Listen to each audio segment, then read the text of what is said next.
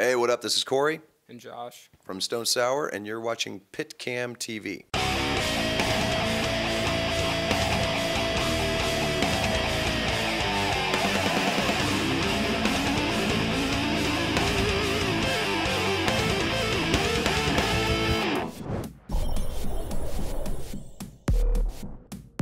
My dear PitCam audience, sit down and fasten your seat belts because now we're going to have a little chat with Corey Taylor and Josh Rand of Stone Sour. How are you guys?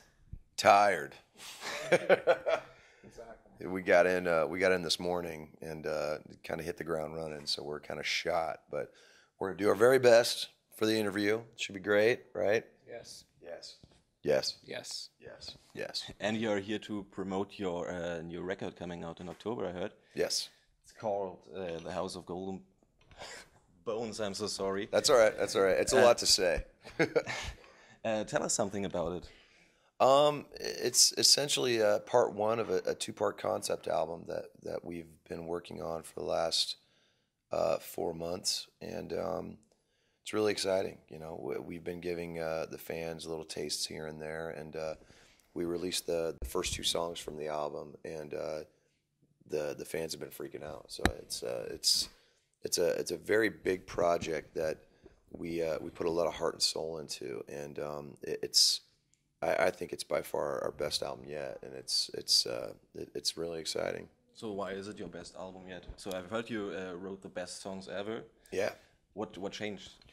I don't know, to be honest. I think it was just the level of music that we all brought in to the project itself, you know, and I think that the concept itself kind of gave the music something to gravitate towards, you know, and it really kind of tied everything together like that. But as far as why the songs are the best, I think it's just everything just came together really strongly, you know. I mean, it felt really exciting to be working on something this big, and they just came together that way. So, and it's a concept album, you're told. What is it about exactly?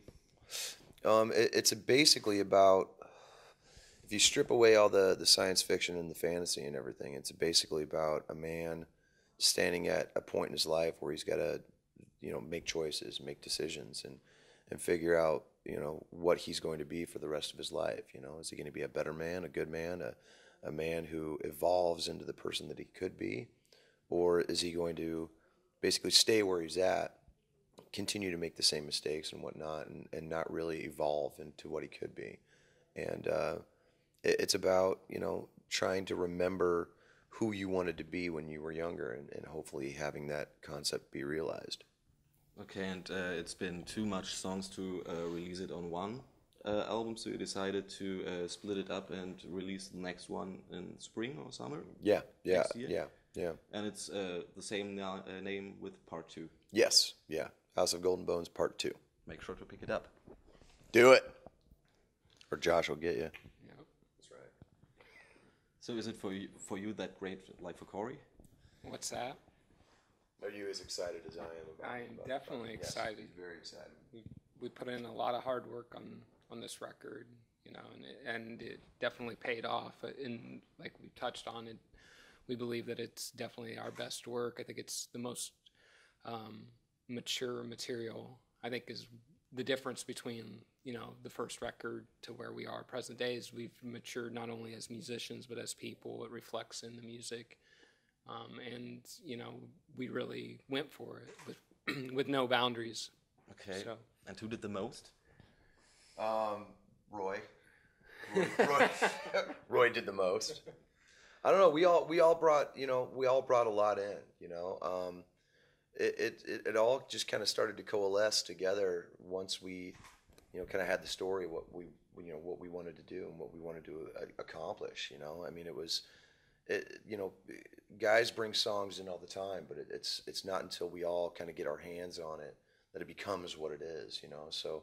You know, it didn't matter who was bringing the material in, because at the end of the day, it was going to be our song. It was going to be our music. So that's what it really came down to.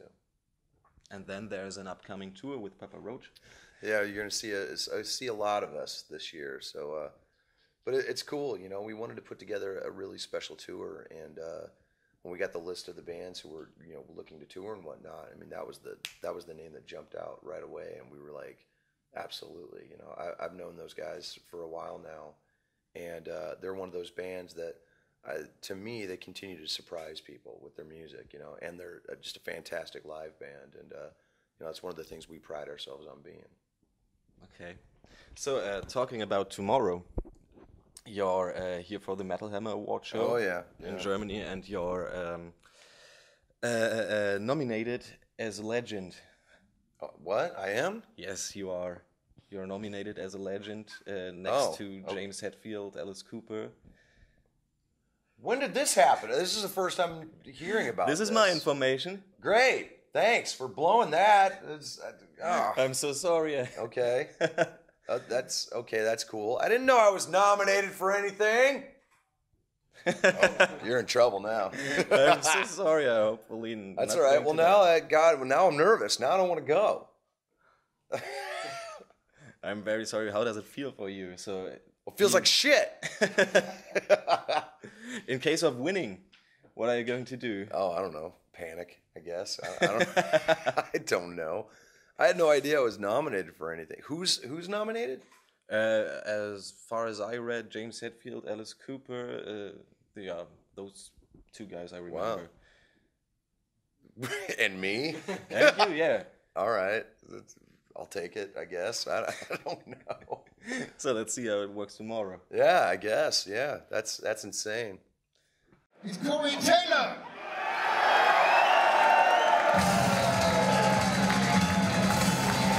Legend. Corey Taylor.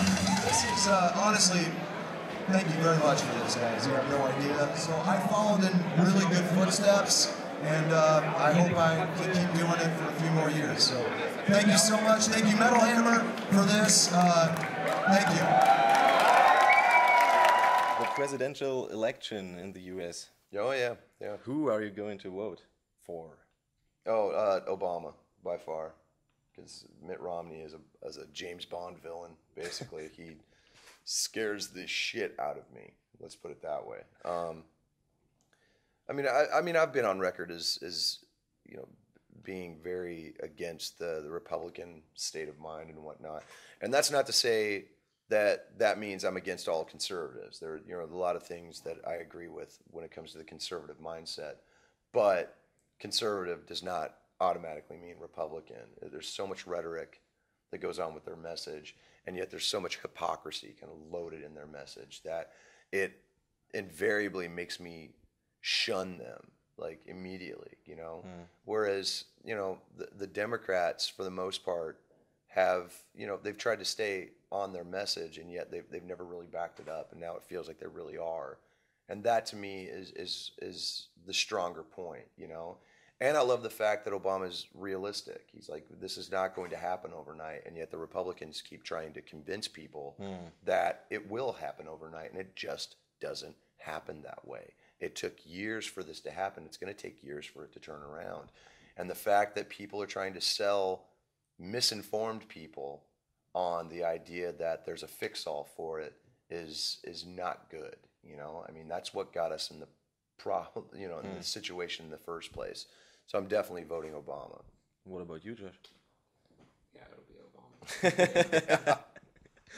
We asked our fans on Facebook if there's any question for you or for the band. And the most questions were for you. Have you ever been thought about playing the Wacken open air? Wacken? Sure, you know what I mean. I mean, yeah, absolutely. They're waiting for you. I know. Well, and the thing is that there's so many festivals here, like that you kind of forget that there's certain festivals, I mean, we've done Full Force, we've done, obviously, Rock am Ring, Rock am Park, I mean, we've done all these different, wonderful festivals here that, you almost forget that there's like 200 other ones that you can choose from. So, obviously I'd love to play, Wacken someday. We'll just have to wait and see what happens. So we have to wait. And see what happens. Okay, thank you guys for this nice chat. No worries. And we're looking forward to see you tomorrow.